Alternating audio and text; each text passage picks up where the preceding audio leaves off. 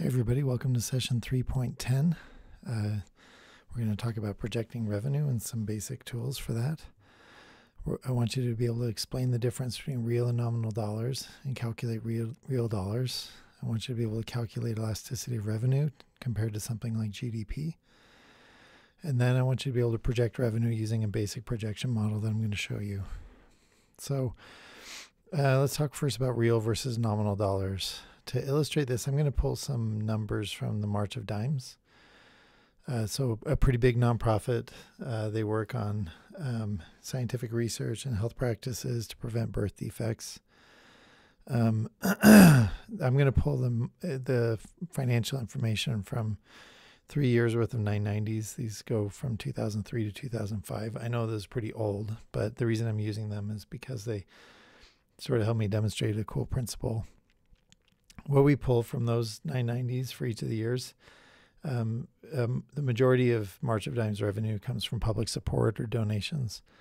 And those are the numbers for each of those years that they got in public support. So you can see from 2003 to 2005, there's pretty steady growth in their public support. Now, before we get to calculating real versus nominal dollars, I want to introduce a rate of change calculation. This is really simple arithmetic to kind of track how much something changes by a percentage over time. And so you take the later value, value 2, subtract from it value 1, the original value, and then divide the result by value 1. And that gives you the percentage by which something has changed. So if we take, for example, the public support numbers for March of Dimes from 2004 to 2005, well, that's 206 million minus 201 million divided by 201 million. And that gives us a growth of 2.73%, or so basically 2005 support is 1.0273 times what it was in 2004. If I do the same calculation for the 2003 to 2004 numbers, that rate of change is just barely over 6% for that time period. Okay, but there's a problem. And the problem has to do with nominal versus real dollars. And here I'm using an example of 3% inflation. When we talk in terms of nominal dollars, nominal, it means in name only. Meaning that they're only dollars because it's got because the dollar bill has $1 printed on it. But the economic value of that dollar is actually the real value of the dollar and is going to change over time. So in terms of nominal dollars, $1,000 from one year to the next stays the same. But in terms of real dollars, your money in 2005 is worth more than it is in 2006. And that's because of inflation. And the United States has had pretty steady low rates of inflation for a long time, and will probably continue to have low rates of inflation for a long time. But still, inflation tends to be somewhere between 2 to 4% in the United States. And so what that essentially means is the value of your money, if you don't do anything else with it, you don't invest it, you don't put it in a savings account or anything like that, the value of your money degrades or shrinks by 2 to 4% every year. Now, a nonprofit would ideally have its revenue growth beat inflation, because if your revenue is not growing faster than inflation, that means your revenue is actually shrinking. Tracking inflation for nonprofits is kind of tricky because there are different inflation measures used in the United States. One of them is called the CPI, that's the Consumer Price Index, and that tracks changes in prices for consumers. So, basically what happens is one of the Fed offices will track, they sort of have what they call a basket of goods, things that people typically buy, and they track changes in prices of those things over time. And then it creates an aggregate inflation measure, which, like I said, tends to be around 3%. The PPI is the Producer Price Index, and that's a basket of goods based on what producers buy. And the IPD is called the Implicit Price Deflator, and that is actually a measure for government agencies. So the types of things that government agencies typically buy. Nonprofits don't fit cleanly into any one of those categories. So if you're not sure which inflation measure to use, probably the best one is where the revenue comes from for the nonprofit. So if you rely heavily on donations from the public, you would use CPI. If you rely heavily on like corporate grants, you'd use the PPI, and government grants, you'd use the IPD. Okay, now let's go back to March of Dimes, because here's the thing: the nominal value is not the real value, right? The money loses its value over time because prices go up by 2 to 4% every year. And so the way you would calculate real dollars is you would divide the nominal value by the change of CPI from one year to the next. And so basically when CPI is reported, it's reported as what's called an index number. And that index number is only important because it's compared from one year to the next. And so if you look at the difference between index numbers from one year to the next, that gives you a sense of how much inflation has gone up. I'm not going to dig too deep into this because there's an easier way to calculate all this.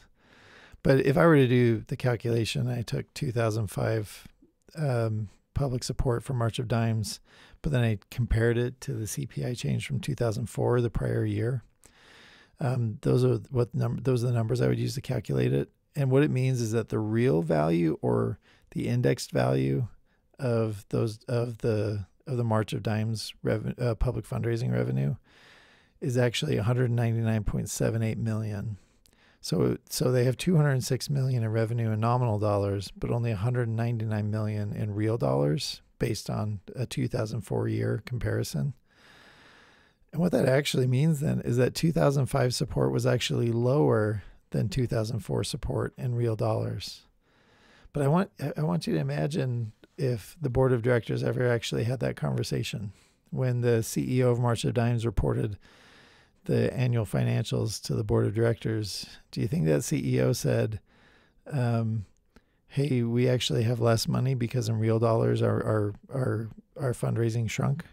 Or do you think instead the CEO said, hey, we've got 206 million versus the 201 million we had the year before? It was probably the second. The CEO probably talked about how they grew their fundraising by $5 million, when in reality the prices were growing faster, such that the real dollar value of their public support shrunk. Now, I didn't give you a really super detailed explanation of how to do this calculation using CPI numbers because there's an easier way.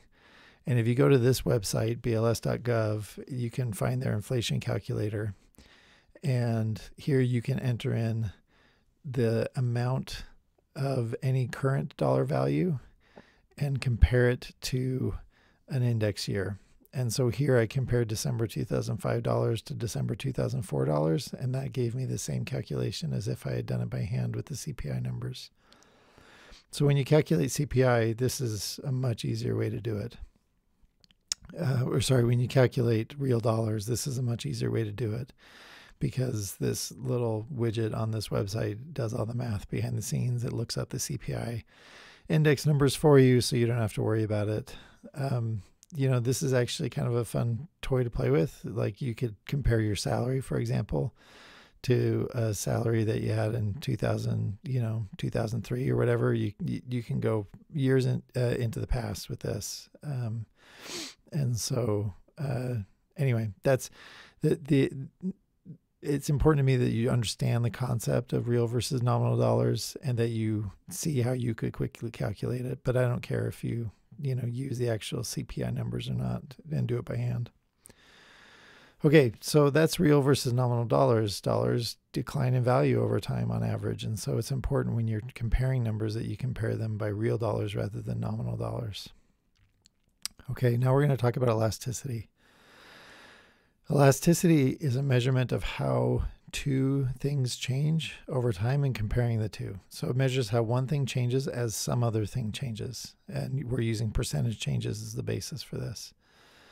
And so, for example, you can use an elasticity measure to compare revenue to the economy.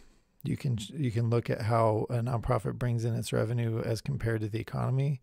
The purpose being, if there is a projected growth for the economy of 3%, if you knew the elasticity measure for revenue to the economy, then you'd be able to project revenue according to a 3% growth in GDP. And it's not going to just be a 3% growth in revenue. GDP and revenue may not grow at the same rates. And so knowing the elasticity is how you know how much one thing grows as long as another thing is growing. And the truth is the same could be said for shrinking, but we're going to get into that just a little bit. So the reason a nonprofit should understand its elasticity, the elasticity measure of its revenue to like the economy, is so it can plan for times of plenty and scarcity. Calculating elasticity is pretty easy. It's just one rate of change divided by another rate of change. If you remember when we just reviewed a rate of change calculation, it gives you a percentage change as you know of 1 year versus the next. Here we're just taking one rate of change and dividing it by another rate of change. What this does is it gives us a number and the way an elasticity number works is in the following ways. If it's greater than 1, it's what we would call highly elastic. And so if your revenue was highly elastic relative to the economy, it means as the economy grows, your revenue grows even faster. Unit elasticity or an elasticity of 1, if your calculation produces a 1, then that means it's unit elastic, which means it changes at the same rate. So if the economy grows 3%, your revenue grows 3%. And then finally, if your elasticity measure is less than 1, it's called inelastic. And that means as the economy, in the case that we're using here, as the economy grows 3%, your revenue grows by less than 3%. And that number can actually help you calculate the exact rate of change. So if your elasticity was 0.5, for example, that would mean as the economy grew 3%, your revenue would grow just by 1.5% or half of the growth of the economy. So that's how, and the same would be true for highly elastic. So if your elasticity measure is 2, that means the economy growing by 3% means your revenue grows by 6%. Okay. So, and I forgot to say, negative elasticity numbers mean that they move in opposite directions. So if you have an elasticity of -1, that would mean as the economy grows 3%, your revenue declines by 3%. So we could take the March of Dimes numbers and calculate elasticity for this time period, 2004 to 2005. So we have on the top, we have the public support, and that's in millions of dollars. And the bottom, we have GDP, that's in trillions of dollars. It's okay that I'm using different units as long as I'm using the same units on the top for all the numbers, and then the same units on the bottom for all the numbers. But basically the point is I'm tracking a rate of change for public support versus the GDP or the economy for that year. And what that tells me is that year the measure was 0.399. Now, the elasticity measure is going to change from one year to the next, so you would do this calculation across multiple years to get a better sense of what the true elasticity is. But basically what this tells us is that as the economy grows, public support in March of Dimes grows by basically 40% of that, and 0.399% of that. And so 39.9% of that. And what this all means is that March of Dimes over time does not grow as fast as the economy. And that might explain why they're not beating inflation, because as the economy grows, March of Dimes donations don't grow. And so what we're actually describing here is an organization that relative to the economy is smaller and smaller every year. It's not shrinking like going negative, but because it's not growing fast as the economy, it's not keeping up. And so on a relative basis, it's smaller. Now, you can use elasticity calculations on a per revenue basis, not just for all total revenue. You can actually break it into revenue groups. And this is important because nonprofits that rely too heavily on one source of revenue can be at high risk. March of Dimes is shrinking on a relative basis year after year because they rely largely on this one revenue source. and you face risk better if you diversify your revenue sources. If you have a lot of different ways to bring money into your organization, then as some things grow, other things shrink, but it all kind of balances out to an average, hopefully, that keeps you alive and healthy. And so what you could do, for example, is calculate the elasticity for each of the revenue sources and then you weight it by the percentage of total revenue that revenue source constitutes. So I pre-did a bunch of math here, but I basically calculated the elasticity of public support to the economy, the elasticity of government grants relative to the economy, and the elasticity of earned income relative to the economy. And now I'm weighting each of those by the percentage each revenue source is of total revenue. 94% of March of Dimes revenue comes from public support. 5% comes from government grants. 1% comes from earned income. What you can see is that the government grants and the earned income numbers are actually negative, which means they move opposite to the economy, but only slightly. But that gives us a portfolio or total elasticity measure of 0.359. And again, what this means is on average across all the revenue sources, March of Dimes is not growing as fast as the economy, which means on a relative basis, they're really shrinking. Now, we're going to talk about these questions. Is it valuable to do this over a short history? The quick answer is no. I want to talk about how you might use this information if you're a nonprofit manager and what other types of comparisons you want to make. We're doing elasticity relative to GDP, but you could track the elasticity of one thing versus another thing using all kinds of measurements. So to practice this, you could take any of the 990s that you're working on for your project, and you could calculate the elasticity of their public support or any other revenue source for that matter, compared to GDP based on the following GDP measures that I went and looked them up for you ahead of time. And so you track remember, it's one rate of change divided by another. So you might track 2015 versus 2016, that change of nonprofit revenue versus GDP change over that time period. That's going to give you an elasticity measure. Or you could skip all the way from 2015 to 2018, and that would give you the average elasticity across all of those years. Okay, so let's talk now and just wrap up by talking about how you would use this to project revenue.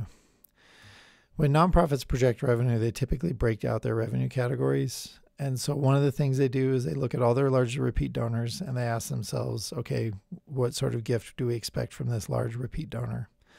They'll look at any of their earned income and they'll track that and predict what revenue they're going to get from that. They will include in their projection any new gifts that they expect. So if they're planning or hoping to land some large donation, they might include that in their projection. Any investment income would be included, and any special events would be included.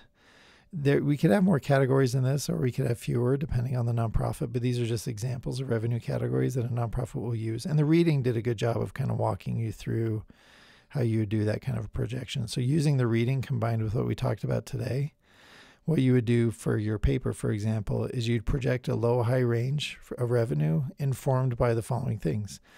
First of all, what trends do you see in the changes in revenue for these organizations over time? That's one of the reasons you have 3 years worth of 990s, is so you can look at 3 years worth of changes. You'd also be able to calculate the elasticity relative to the economy, so you can see as the economy changes, how do these revenue sources change? And that elasticity measure will tell you how to make a prediction for the years coming up.